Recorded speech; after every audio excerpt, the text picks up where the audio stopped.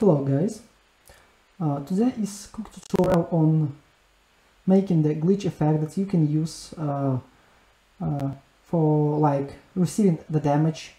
For instance, if you are making the game about sci-fi techniques like I guess vehicles, helicopters, or maybe some kind of sci-fi soldiers, like Crisis, I guess. So when you receive damage, you will see the effect that you saw from the demo. I used it on my daily job and just want to share the idea how you can achieve this. So first of all, the post process. So create the new material. Next thing is to set material domain as the post process. The logic is quite simple. We are blending between the final color of our scene with the sort of offset on the x-axis. In terms of the UV, it's the red channel, and using also this, not like this, also using this mask that is sort of the offset to our UV with the colorized gradient as an alpha. So basically final color, shift on the left, sort of with the colorized linear gradient effect. So what do we need here? Basically this mask. Let me show you how it looks.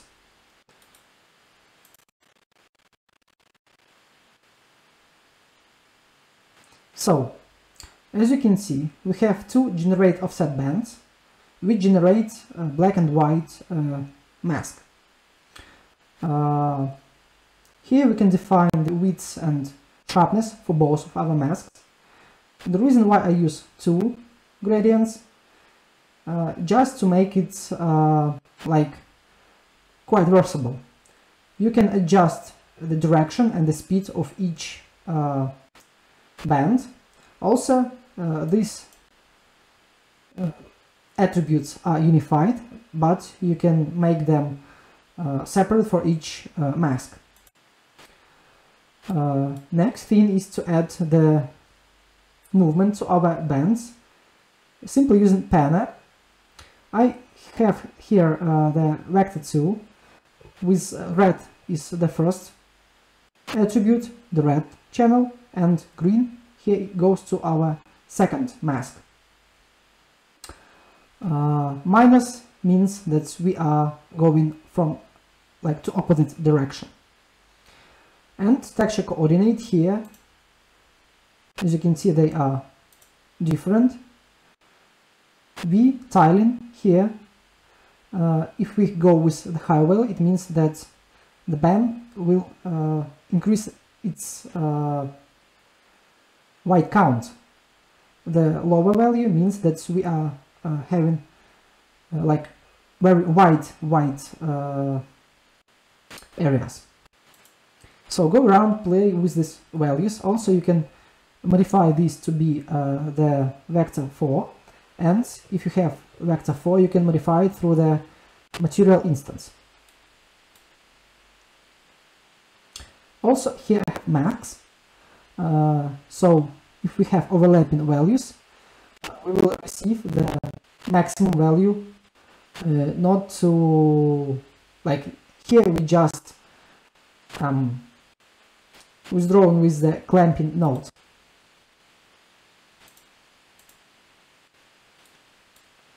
Next thing is to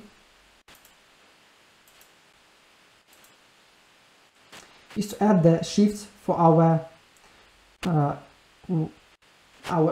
U coordinate. So here on the red channel from the texture coordinate, I'm adding this mask to it and then append the green, everything to the green channel, so we have modified texture coordinate. And here is the trick. I've called it the threshold. So basically I'm going to modify it through the blueprint with the timeline. So when I receive damage, this value will change from 0 to something small and then back to 0. So we'll receive short disorientation effect. And everything here goes to our scene texture post-process input 0, our final color. So this will have the shift on our U and V channel. And another one here is, let me show you what we need to do. We need to create this sort of gradient from black to white or white to black, wherever you like. So simply texture coordinate mask R, subtract and sign to have it as sharp as it could be, and use it as the mask for lerping between our colors. The reason why I use make floor 4 is that without this one, all these computations won't compile. So, red offset, blue offset, I prefer using colors that if you add them together you will receive the gray color, so the colors that's like green and red,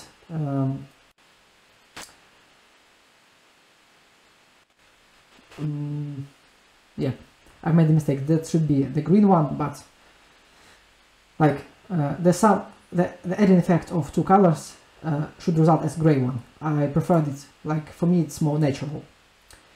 It looks better and the contrast is better.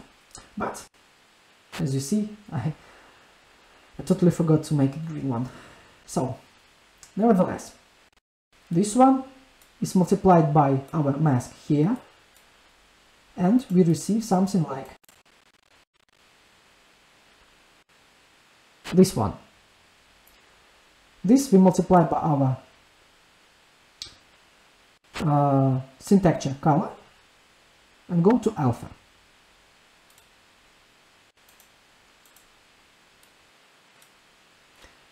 Next thing is to create the post-process instance.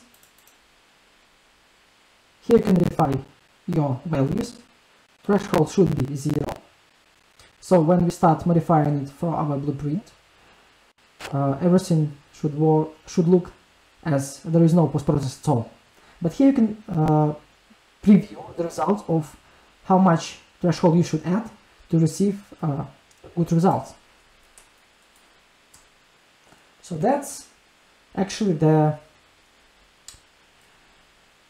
how the effect looked, but with simple blueprint logic you can achieve much better results. So here in the first person character I have quite simple logic, just for the sake of the demo. On the event begin play I create dynamic material instance, and for our first person camera I provide it as the reference of the blendable object. So now our camera can work with this post-process. And here is sort of event that stands for receiving damage.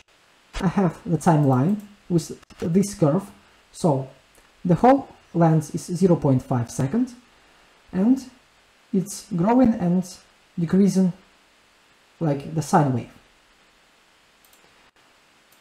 All it do, every time I receive the damage, it checks whether my post-process is valid, so I can apply the scalar attribute with the proper name, and I use this alpha to learn between two values, from 0 to 0.1. This value is actually the maximum of this threshold, so that's how this logic works. And here are our results. One more time.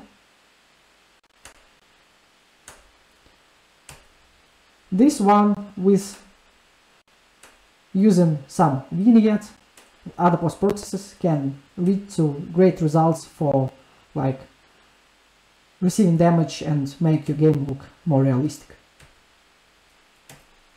So guys, I hope you like what you've seen. Everything is under the description to this video, my Patreon, my Discord, and yep, see you soon.